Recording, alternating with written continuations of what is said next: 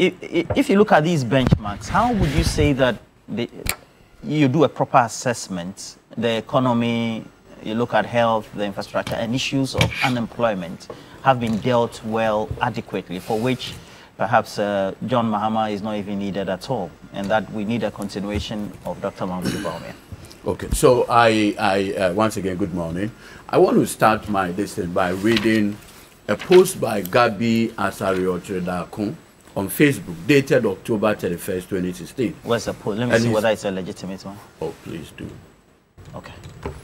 He says, quote, "The NDC is campaigning on infrastructure, and this is what a university don says about it. The economy is number 1, the economy is number 2, the economy is number 3, because when we have a better economy, all other sectors perform well. Building a hospital is very good thing, but that is not how it is done. If you have existing hospitals and you lack doctors, your doctors are going on strike. You do not have enough medicine.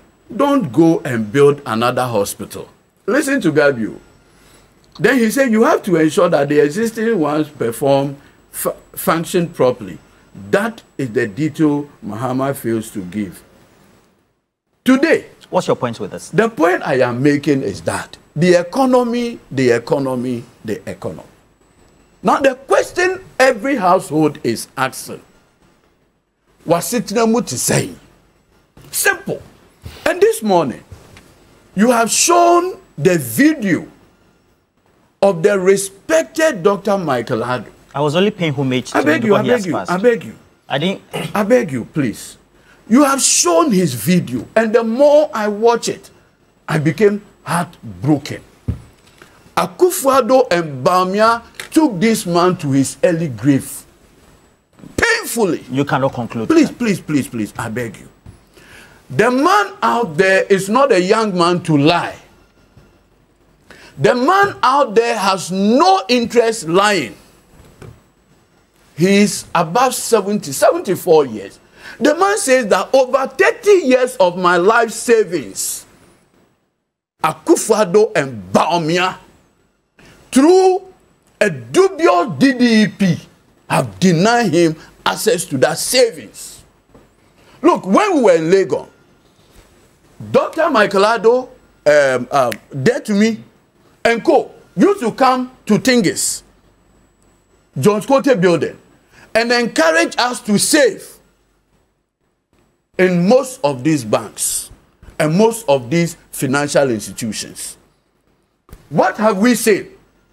We woke up one morning, Akufo-Addo told us that there shall be no haircuts. Lied to us. I've never seen a leader. People trusted him and decided that he would be deceiving and lying to his people than what we have seen today. Over 61 billion Ghana cedis of people's interest payment and principal payment lost through the DDEP like a military regime.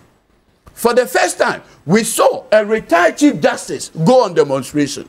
You come and sit here and gaslight people. You come and sit here and make it look like you have done us a favor. You come and sit here and look Ghanaians in the face and tell them that you have built hospital. Are you serious? When COVID struck, when COVID came to this country, where were they keeping the people? Were they keeping them in Akufo-Addo's cathedral? When COVID came, and that if you want to assess the vision, please, if you want to assess the vision of a leader, you will see what he does in good time. 4 years, what were you doing? You were putting $58 million into a bottomless hole for 4 years. Today, that hole is the most useless thing ever done. Instead of apologizing to Ghana, you are sitting here saying you have done what better. Yesterday, did Bawumia tell Ghanaians why he and Akufo-Addo decided to put $58 million, not cedis, into a hole? Did he tell them that $58 million dollars? Do you know the number of jobs it can create to young people of this country? You use $58 million in digging a hole. Are you mad? Are you crazy?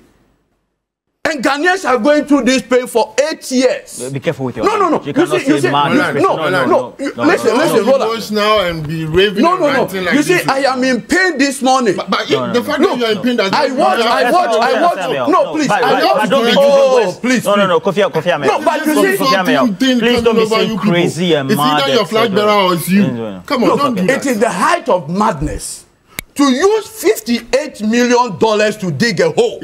Your words. No, is it not madness?